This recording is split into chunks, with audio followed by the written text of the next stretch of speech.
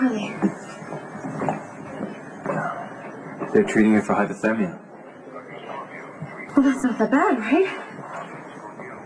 Jess? She has a hard time breathing on her own, and they can barely get her pulse. Carly's not gonna die. Everyone dies if they're hurt bad enough. What are you doing? Jess? You're sitting here and you're thinking about what it would be like to lose Carly. But you can't prepare yourself for how it would feel to lose someone you love, and it's a waste of time trying. You can't think of all the reasons that Carly has to die. You have to think of the reasons that she has to live. Carly is breathing on her own. Her vitals are still depressed, and her body temperature is still dangerously low. Now, raising it is a delicate process. We don't want to give Carly a stroke. Okay, can I see her? Yeah, I'll let you know when she's stabilized.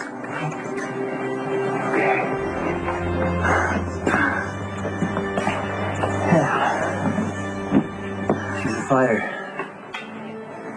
Thanks for reminding me of that. Oh, I was reminding myself too.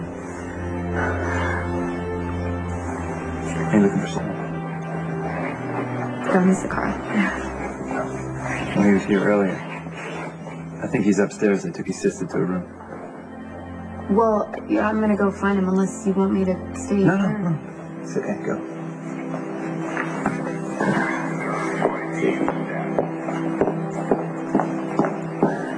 Police give you any problems? No. I told him I was with you when the panic exploded. And we got separated when we were trying to find our way out. Okay, good. And, Randy, did you leave? He's fine.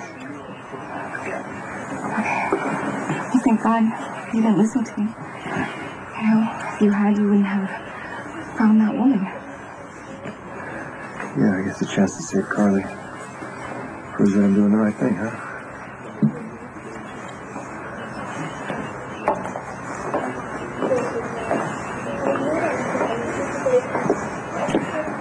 Should I be jealous?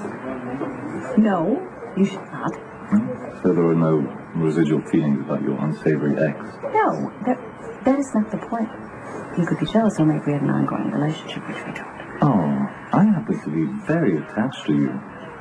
This could be the second most inappropriate time that you've chosen to call me. And pick a better time and a better place, and we'll call it a date. Ben? You shouldn't be out here. Yeah, I'm ready to go home. Only if you're gonna go with me. On one condition. You let me take care of you. Okay. Okay.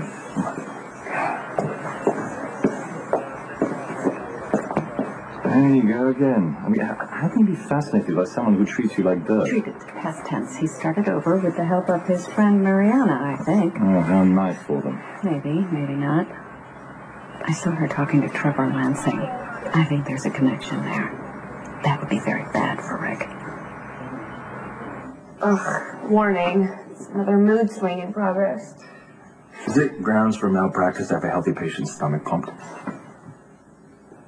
Tell me you didn't do that. No, but I might. Claudia's still on the 8th floor, and after her stomach being pumped, I'm going to give her a free colonoscopy. You cannot end prejudice by punishing those who are ignorant. Well, not everyone, just that intolerant bitch. You know, I know that I shouldn't let it get to me. Except for the fact that there is a 2% chance, okay, it's only a 2% chance that I could pass on HIV to my baby. And as much as that scares me, it scares me even more that someday my child could be treated the same way that Claudia treated me tonight. Robin, there's a 98% certainty that our baby won't have HIV.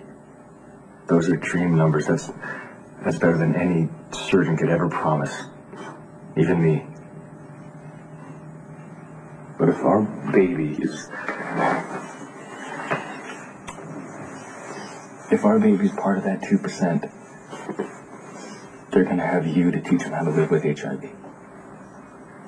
And when some idiot like Claudia comes around and insults them, they're gonna shrug it off because they saw their mom do the same thing.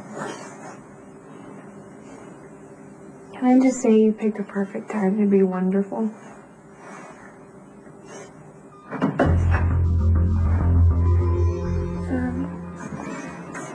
again.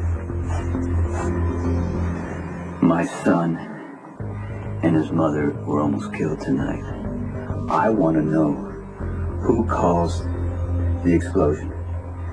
It wasn't me. Trevor was there at the cannery. Do you know that? No. Somehow he knew about the meeting. Maybe he set the bomb.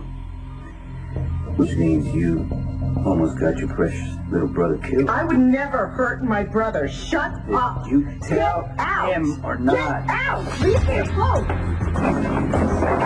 Hey, who's in charge now, big boy, huh?